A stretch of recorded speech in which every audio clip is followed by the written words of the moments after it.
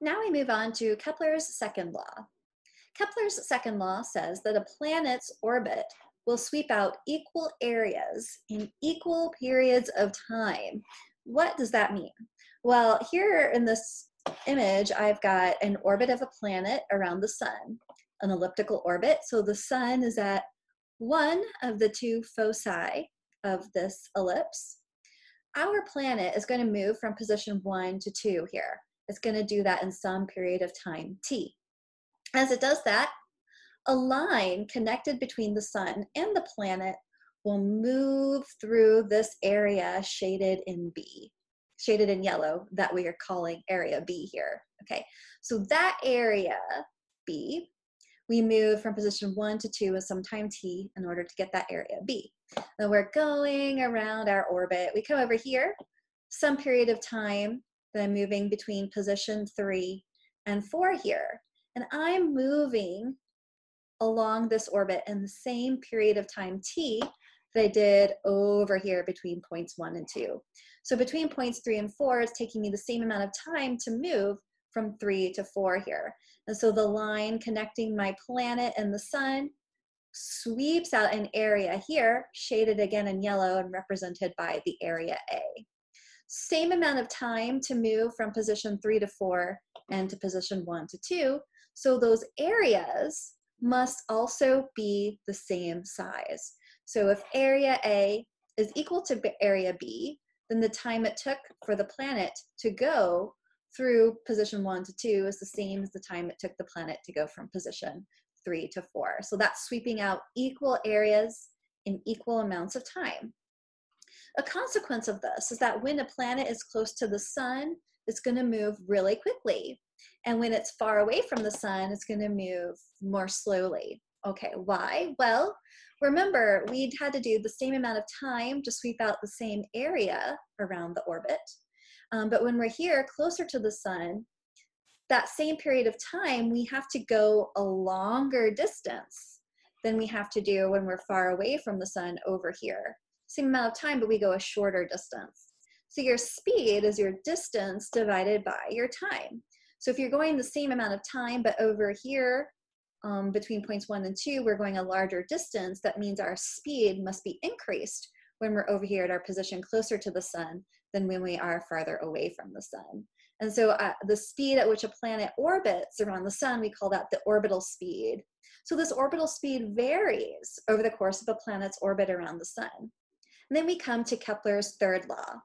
Kepler's third law says that planets orbit the sun obeying this relationship right here. P squared is the orbital period of the planet. That's how long it takes the planet to go around the sun once. A is the semi-major axis. Semi-major axis is essentially the distance between the center of your ellipse and the edge of the ellipse on its most elongated side. Okay, that's the semi-major axis. So the orbital period squared is proportional to the semi-major axis cubed. Remember, if something's squared, you take that number times itself twice. That's the 2 here, exponent.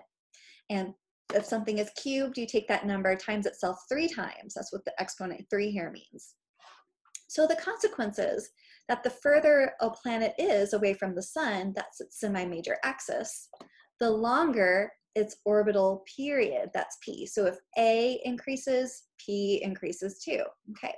So over here, we can test Kepler's third law using data like Kepler did.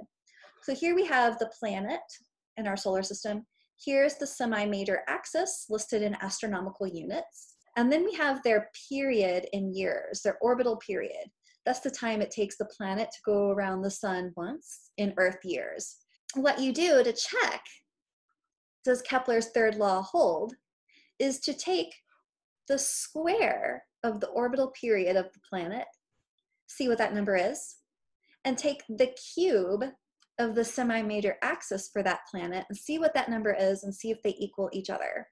So if P squared, the orbital period in years squared, is very close to the semi-major axis cubed of that planet, then you know that it is going to obey Kepler's third law. All planets should be pretty close to obeying Kepler's third law anyway, okay? So this law we find to hold within our solar system and others too. Another component of this is angular momentum. So regular momentum is just the mass of a body times its speed, mass times velocity. But angular momentum is the rotational equivalent of regular momentum, mass times velocity. So if you are going around something in a circle or an ellipse, your angular momentum is your mass times your orbital speed around that circle or ellipse, and the radius of that orbit, or the average distance between the center of that orbit and the edge of the orbit around which you're going. Okay, so the angular momentum is your mass times velocity times your distance from the center, average distance from the center of your circular or elliptical path. The cool thing about objects in our solar system, and most other solar systems too, is that the angular momentum of solar system objects remains roughly the same.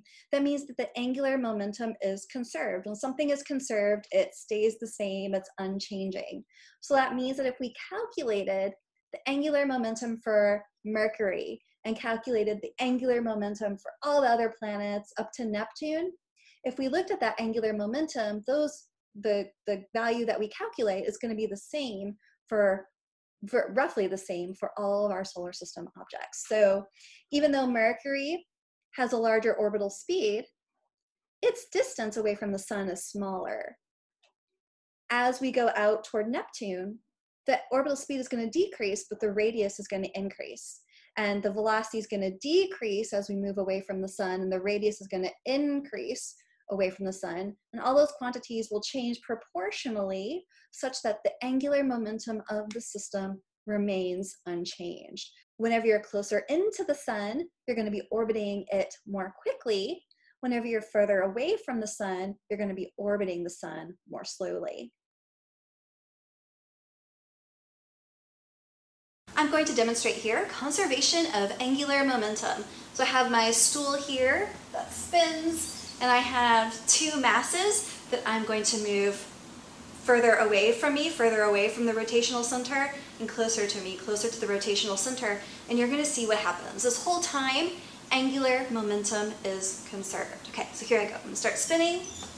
Okay, and watch what happens when I put my arms out and then bring them back in again. If I'm conserving my angular momentum, that means that the mass of these objects times their velocity around the circle times their distance away from the circle must be the same, must be conserved at all times. And so the mass of these bodies are not changing, but I am changing their distance away from the rotational center. So the closer they are to the rotational center, the faster they're going to be moving around the circle. And the further they are away from the rotational center, the slower they're going to be moving away from the circle.